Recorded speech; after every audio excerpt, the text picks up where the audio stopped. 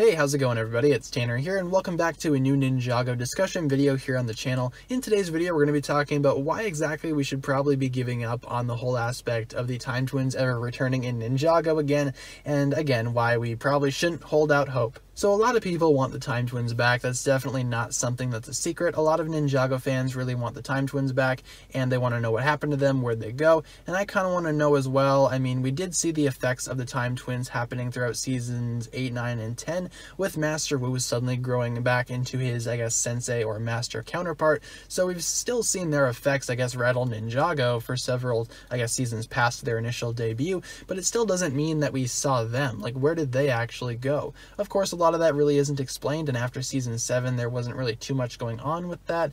Master Wu kind of, I guess, trapped them in a time vortex, and we don't really know what happened. Master Wu popped up somehow, but the Time Twins never did, and a lot of people want to know what happened, and I'm quite curious about that myself, but I don't really consider the Time Twins to be that great of an actual antagonist force in Ninjago. Again, they're still fine villains, don't get me wrong, but I don't feel like they should, I guess, be given an option to come back unless they're going to be drastically improved from how they were in their actual debut season. In case you guys don't remember, in season 7 the Time Twins really weren't, I guess, the most, I guess, evil type villains out there. There are definitely villains in Ninjago that were shining above them at the time, and they were a little bit over the top and a little bit ridiculous. Not really my cup of tea, but they were still not bad villains, and I still would like to know what happened to them. Unfortunately though, Ninjago has greatly moved past that, and here's why we should probably give up all hope of seeing them again. Ninjago seems to be going in a different kind of direction, and I'm not really sure the actual direction that it's going is open to having villains come back. I mean, if not even Garmadon is allowed to come back after he's survived the events of season 10,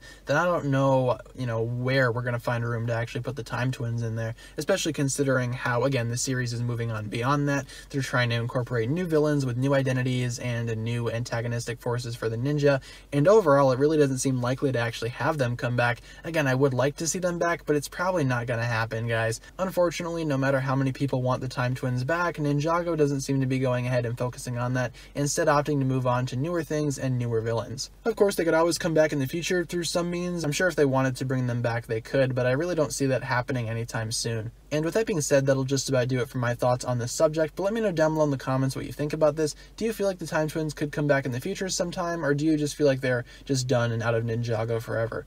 Leave all your thoughts down below regarding that. I look forward to reading what you guys come up with. With all that being said, guys, be sure to like, comment, subscribe, do all that fun stuff, and check out the links down below in the description for my other forms of social media.